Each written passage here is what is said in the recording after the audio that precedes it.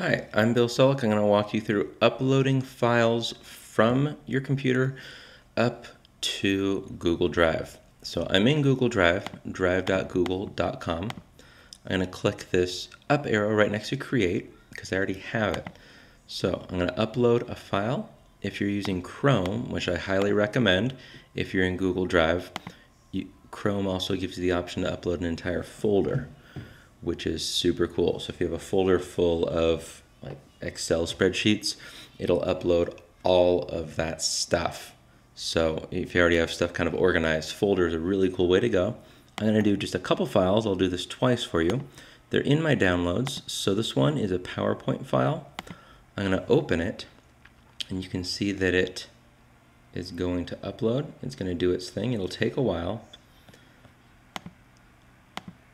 The other way you can do it, let's do just a regular document. It's going to do that. And you have a few different options when you upload. Now, first of all, you can upload any file that's on your computer. Google Drive can convert some of them into Google Documents. So it'll convert Word, Excel, PowerPoint into Google Docs, Google Spreadsheets, Google Presentations. You don't have to do that, but you can, and I think it's fantastic.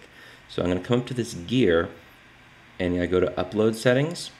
This is where you can change that to convert files into Google Docs, but it's only going to work for things that would convert into Google Document, Google Presentation, or Google Spreadsheet. You can also, if you're not sure yet, you might want to just have stuff as like a Word file. You can confirm the settings.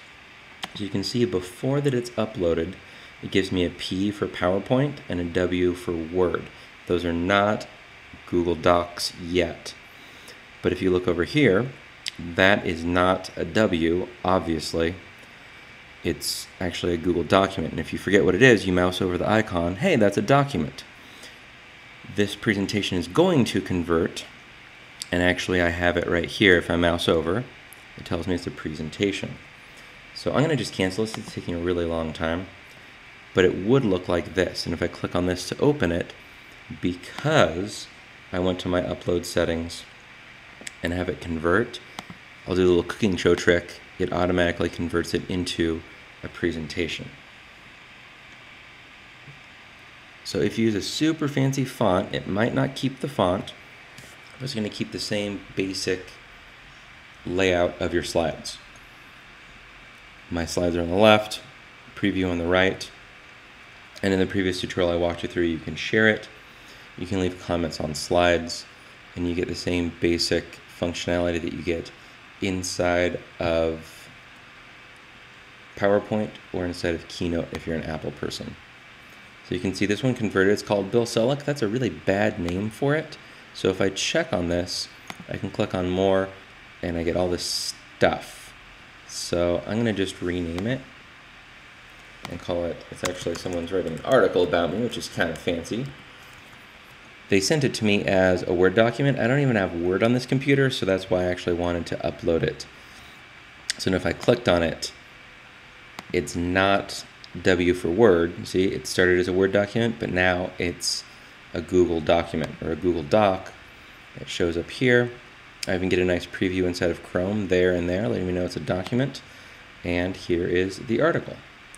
So then I can make comments on it. I can edit it if I want. And when I'm done with it, from either the document, or actually it doesn't look like I can download from there. I need to open it to download it. Let me go back to my drive. Let's go to recent since it's having problems loading. I'll come up over here. And once I have it, if I want to download it and email it back, I can. I can also just click share. Anyone with a link can view and share that link. But if I do want to download it, I can come over here and go to File, Download As, and I can download it back as a Microsoft Word document, or it's really cool, I can actually download it as a PDF.